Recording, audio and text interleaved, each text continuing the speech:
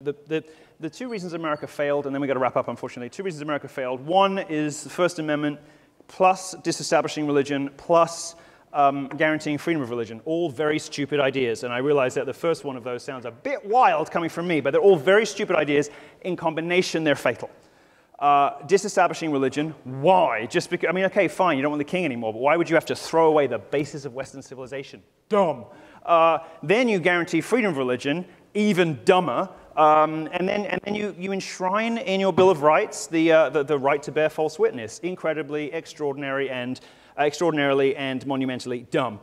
This is the reason America's failed politically. The reason America's failed spiritually is nihilistic individualism, in which everybody is encouraged to construct a personality. This is going to sound Marxist, but it's true.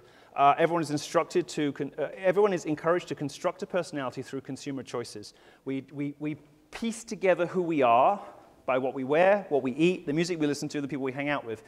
This is a very, very reckless, poor substitute for a life lived in the light of the Lord. This is a very poor substitute for a religious life.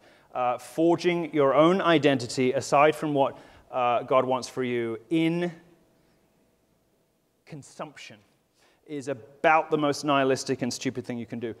So I think it's way wider than a gay problem. Gays, as the dumbest minority, have embraced this really wholeheartedly and enthusiastically. Oh, they're the dumbest minority. Not just the dumbest, but the most credulous. They will believe anything. I mean, gay people believe anything. Anything you tell them. Anything you tell them. It's like small children, because they are locked at the age the trauma happened, you know? Like 7-year-old children, they believe literally anything. Gays are the ultimate Americans, you know, the ultimate nihilistic consumers with no life purpose who, you know, they are what America was designed for, you know, the ultimate purchaser, the ultimate shopper, the ultimate consumer, the ultimate self-abuser. So it's a much longer topic for another day, for another talk. But homosexuals, I mean, America is a gay country. There is a reason that your government puts pride flags on every embassy, no matter what the month is. Doesn't matter what the month is, except, you know, those countries where they'll get bombed. The sensible countries, the based countries, Russia, the Middle East, you know, the places that still have some basic understanding of the human condition. There's a reason that your country puts gay pride flags up in embassies all over the world, no matter what month it is. This is a gay country espousing gay ideas, and nothing is gayer than the nihilistic self-indulgence of late capitalistic consumerist culture.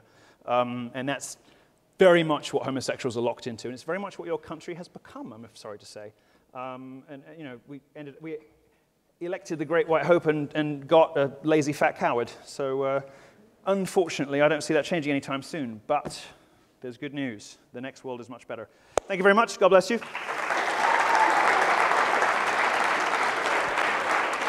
All right. Thank you. Thank you.